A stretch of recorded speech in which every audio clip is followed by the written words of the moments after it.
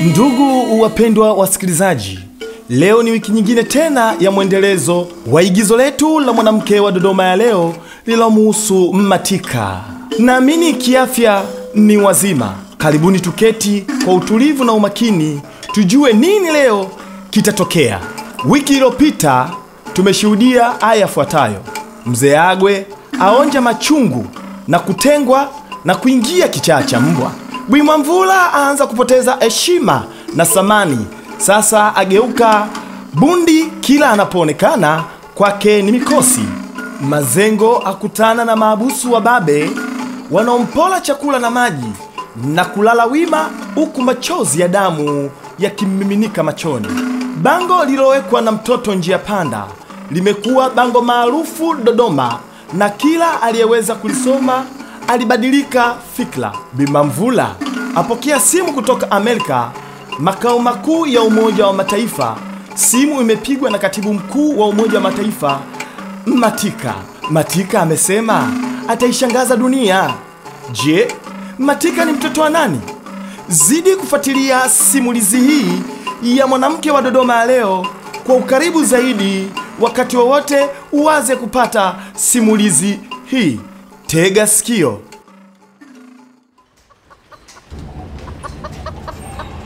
Leo ndo leo nalichalanga hili bango, na nikilimaliza hili bango naenda kuivunja nyumba ya kina mtoto, kisha naenda kulitia moto shamba lao, na leo ndo mwisho wao wa kuishi hii Dodoma. Na pia akatizi mwalimu wala mwanafunzi, leo hakuna cha shule wala elimu. Kamata ushika kamata. Ni nani wewe mwenye kutoa hiyo amri ya kukamatwa mimi kwa hii Dodoma? Ni mimi mkuu wa Gambo, ndio nimetoa amri hiyo. Na litupe chini hilo shoka lako. Siti hiyo amri. Na kama mjawahi kumuona ng'ombe anakuwaje buchani, nisogeleeni. Sio tu tukusogelee, ni mimi ndo nitaka kushika, na nikisha kushika utajuta kuwa mnyama. Ni nani mnyama? Ni wewe Mzee Agwe na mkeo Bi Mwamvula. Sisi tumewafanya nini? Sisi tumewafanyia unyama gani? Wewe na mkeo simlitutia ujinga, tukaamini kuwa tohara ni tendo linalofaa kuwafanyia mabinti zetu. Kumbe si tendo linalofaa. Kama tohara ni tendo linalofaa, leo tuambie faida za tendo la tohara. Kwani nyinyi mnafikiri kila tendo la kimila lina faida? Hii si mila tu. Na ulipokuwa unatulazimisha tulifuate azimio lako la kutosomesha watoto zetu wa kike, usi ni mnyama kikatili wa kijinsia. Kwa mila zetu na desturi ni uchulo kwa mtoto wa kike kusoma. Haya, leo tuambie ni uchulo gani uletao balaa kwa familia zetu, jamii yetu, kwa kusomesha watoto wa kike? Balaa la kwanza kwa mtoto wa kike mwenye elimu, hawezi kukubali kuolewa na ndoa zetu za kibubusa, au si rahisi kulisiwa ndoa. Huna hoja za msingi, tupa shoka chini, nyosha mikono juu, upo chini ya ulinzi, salimu amri. Situpi shoka chini, nisogeleeni, muwe ng'ombe. Nipo timamu na mkakamavu kimapambano. Mama, nakufa, basi usiniminye, naumia. Nalitupa shoka, nanyosha mikono juu, Mgambo.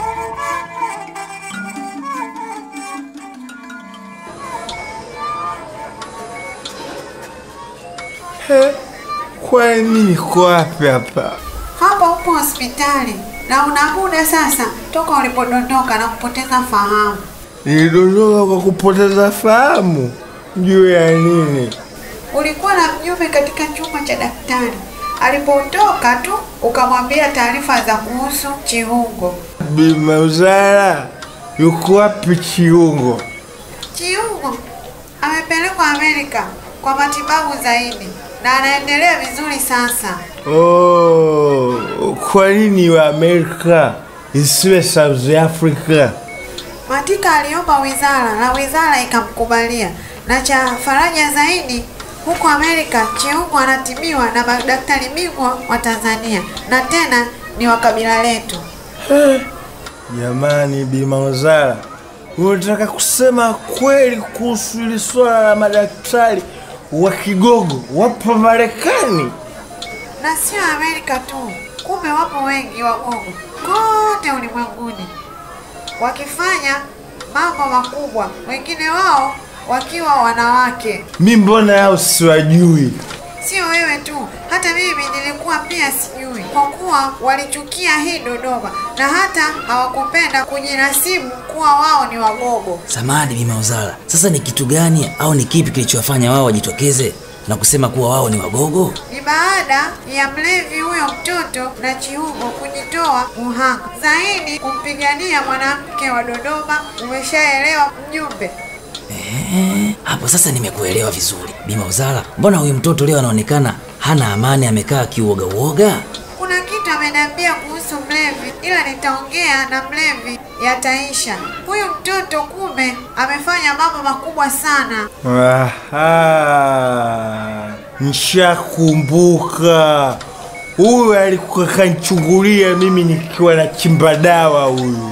Hukuwa ukichimba dawa na mimi sikuwa nikichimba dawa, bali tulikuwa tukijifanya kama wachimba dawa. Kumbe tulikuwa tukitafuta uhalifu wa tohara vichakani.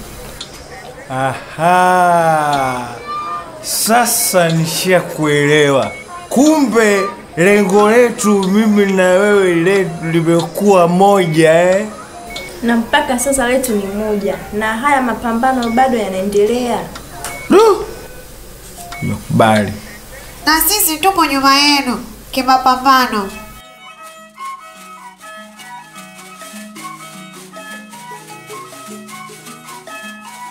Mzee Agwe, kiko wapi sasa na ulichokuwa ukijidai nacho? Mama Sumpu, nakuomba msamaha kwa niaba ya wanawake wote niliowakosea kwa hii Dodoma. Nisameheni. Mimi sikusamei na wenzangu hawakusamei, na hili jambo aliishii hapa katika hii ofisi ya mgambo. Hili tunafikishana polisi hadi mahakamani. Jamani ndugu zangu, nisameheni. Mimi ninaogopa sana polisi. Polisi inatisha. Nisameheni, sirudi tena mimi. Mzee, una dhambi nyingi, au niseme una makosa mengi, wewe na mkeo Bi Mamvula. Sasa msamehewe kwa lipi? Ina maana hata wewe mkuu wa Wagambo unashindwa kunilinda mimi na kunitetea mimi? Mimi sipo kwa kuwalinda wakandamizaji na wakiukao haki za binadamu. Mimi nipo kwa ajili ya wananchi wema. Toka lini? Toka nilipogundua kuwa tunachokifanya kuwa sio sahihi kwa kuwakandamiza wanawake katika haki zao za msingi. Nimejitenga na wewe. Mgambo mkuu, kumbuka kuwa wewe na mwenyekiti, mjumbe na baba Matonya niliwapa nafasi ya kufanya mtakacho katika Dodoma hii ili mnilinde mimi na mke wangu Bi Mamvula. Mzee Agwe, sio sisi tu uliotupendekeza kiuongozi ndo tunao kukataa, bali kila mtu. Kwa hiyo Dodoma ya leo hawakutaki, sio tu mkeo hatakiwi. Watu wote wakandamizaji na wote tutawakamata na mtafungwa kisheria. Ina maana mimi nitafungwa na mwanangu Mazengo atafungwa na mke wangu Bi Mamvula naye atafungwa? Wote mtafungwa.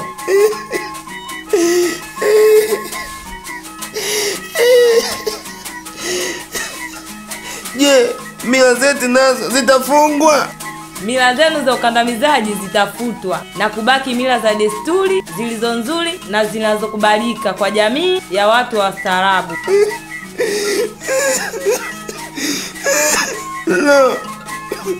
Lo, Mzee Agwe, mimi sasa najuta.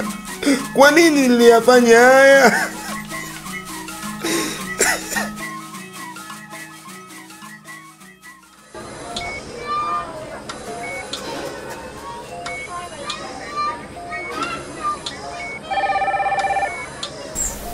Hii ni simu kutoka Amerika na mpigaji ni Matika. Tumsikilize. Halo, binti mwema wa Afrika. Amjambo huko? Sisi huku tumeamka salama na tunamshukuru Mwenyezi Mungu. Sijui nyinyi na wa huko Afrika, Tanzania na Dodoma. Sisi tumeamka salama, tunamshukuru Mungu. Shikamoo mama. Marhaba. Na vipi Chiungo? Ameamkaje na anaendeleaje? Chiungo anaendelea vizuri na akipona hatorudi Dodoma. Kwa nini? Nasikia raha sana kuishi naye. Mimi huwa nawapenda sana watu wa aina hii ya Chiungo. Chiungo hakupenda kuolewa. Matika, sio wewe tu, bali hata Mungu anawapenda sana watu wanaoichukia dhuluma na uonevu. Chiungo ni mwanamke shupavu. Je, na ndugu yangu mzalendo mwenzangu mlevi anaendeleaje? Huyu hapa, nipo naye hospitali. Ongea naye. Halo, Matika, mimi si jambo. Asante sana kwa kutujali. Vipi uko Marekani? Jambo na huko? Mimi si jambo. Vipi? Unaendeleaje? Mimi naendelea vizuri na muda si mrefu nitaruhusiwa. Shikamoo mjomba mpendwa. Marahaba. Vipi? Kiungo yuko wapi? Kiungo anaendelea vizuri. Mungu akuinue. Na ukitoka nenda kamtafute mtoto. Kuna zawadi zake. Nimeshazituma kwa Bi Mauzara. Mwambie Bi Mauzara. Mtoto huyu hapa. Ongea naye. Mtoto afika. Ongea naye huyu hapa huyu. Mpe simu. Hii hapa simu kutoka Amerika. Ongea naye vitu vya msingi. Habari yako Mheshimiwa Katibu Mkuu wa Umoja wa Mataifa. Kwangu ni nzuri. Sijui nyinyi hapo Dodoma. Sisi huko tupo salama na tuna nguvu za mkakamo wa mioyo ya siri ya umma wa kimapinduzi. Shikamoo. Marahaba. Tufanye mawili kati ya moja. Chagueni wewe na mlevi, mjumbe na mama yangu. Mtakuja nyie Amerika au nije mimi Afrika? Njoo wewe Afrika kwa sababu umoja kuu. Ni sababu ipi? Ya mcheza kwao utunzwa. We mtoto, nimeishiwa hadi pumzi. Mwanamke wa Dodoma ya leo, tupiga vita ukatili, ndoa za utotoni, tohara pia atakulisiwa.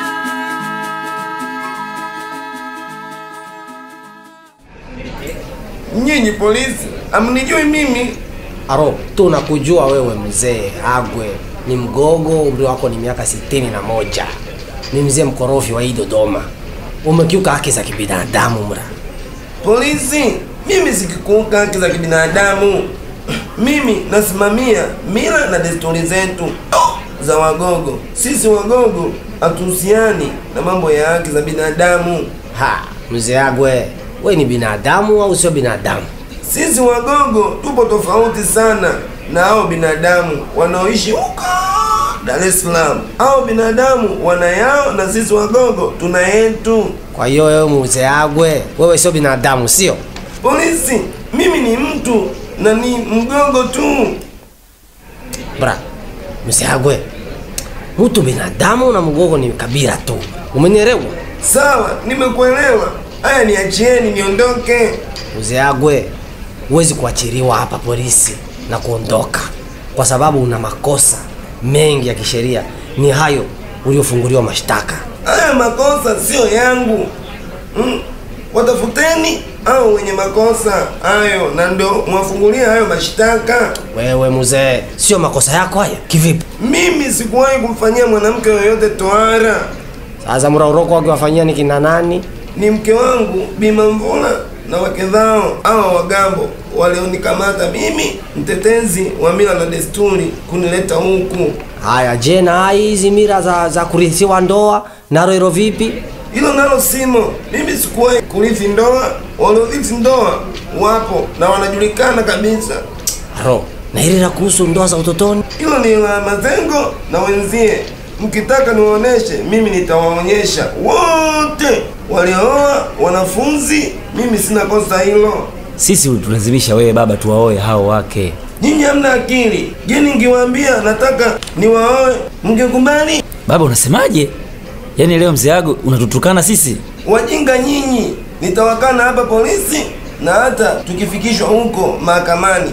Nyinyi si waloo na mnajifanya kuwa mna uchu sana kwa wake wa marehemu ndugu zenu na watoto wa shule. Nitaenda kujua mbivu na mbichi huko mahakamani. Baba mzee Agwe, unajua kabisa wewe ndio utakuwa wa kwanza mahakamani na ndio namba 1 mshtakiwa huko mahakamani. Mimi sitokuwa na kidhibiti baoni. Aro, we mzee Agwe, haya anza kuavua viatu hapo. Tumesema mra, toa na huo mkanda bana. Na kuweka sero. Haya, vua, ingia sero. Mra, hapa hakuna msiba mra. Hebu ingia sero bana. Wewe mzee, nimekwambia vua. Nyinyi watoto, nitawapa lazi mimi. Mra, ingia sero.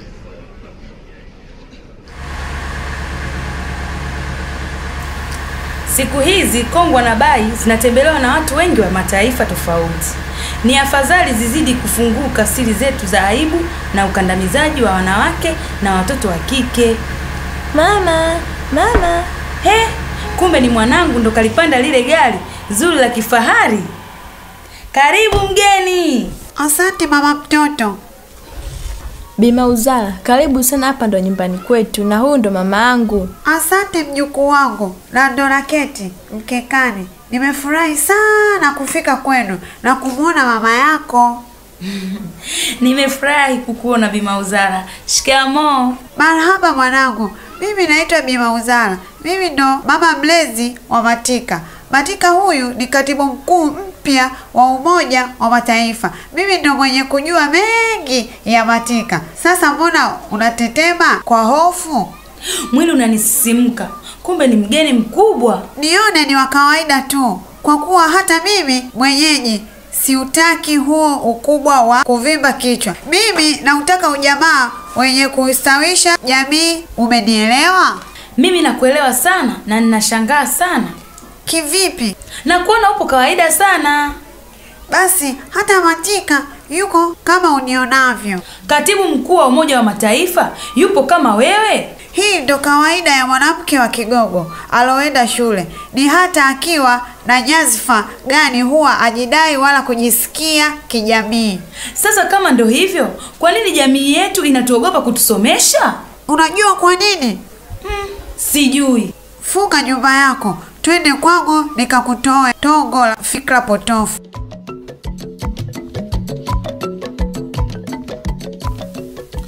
Nyie wauni, nipeni chakula changu. Chakula chako kiko wapi? Chakula chako kipo kwa mke wako. Wewe humu uli kitu, unywi kitu. Nyinyi watoto wa siku hizi hamna adabu. Kwa nini hamniheshimu kabisa mimi? Wewe kuheshimiwa umekataa mwenyewe. Wewe ungetaka kuheshimiwa usingetuwekea sheria mbovu ya kutosoma dada zetu.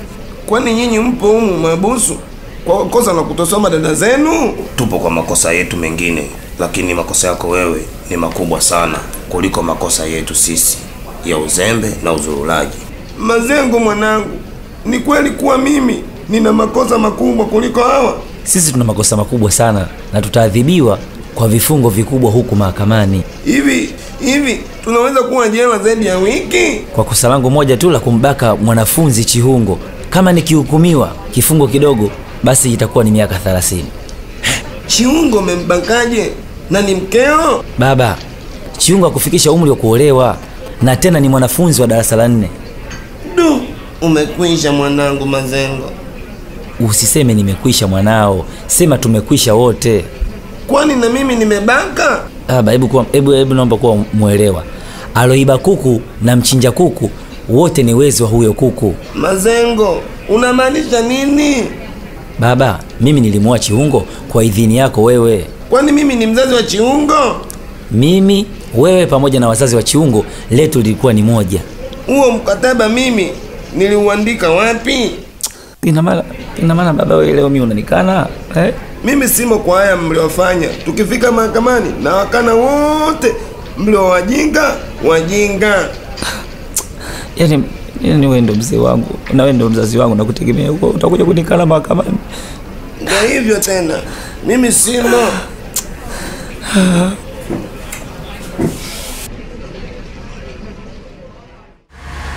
Katika siku nilizowahi kufurahi hakuna kama hii leo. Kwa nini Bima Uzala? Kwa kile kitendo cha kukamatwa leo Bima Vula, nimefurahi sana. Bima Uzala, wewe ndio umetuambia kuwa mzee Agwe ni kaka yako? Ndio, mzee Agwe ni kaka yangu na Bima Vula ni wifi yangu, lakini kwa kukamatwa kwao nimefurahi sana. Hivi ni furaha au ulitakiwa uwe na huzuni? Sitakiwi kuwa na huzuni hata kidogo. Natakiwa niwe na furaha sana. Furaha yako ikoje? Mzee Agwe na Bima Vula ni watu wakubwa wenye heshima kubwa kwa koo zetu za jamii yetu ya Wagogo. Wazee hao wawili tu ndo walikuwa vikwazo vya sisi kuacha mila zote potofu. Mama, sikiza kwa umakini. Kwa heshima yao hiyo hatukuweza kuwanyooshea vidole kwa kuwaheshimu na kuwaogopa. Lakini mlevi aliweza kumvesha paka kengele alipoungwa mkono na huyo mwanao.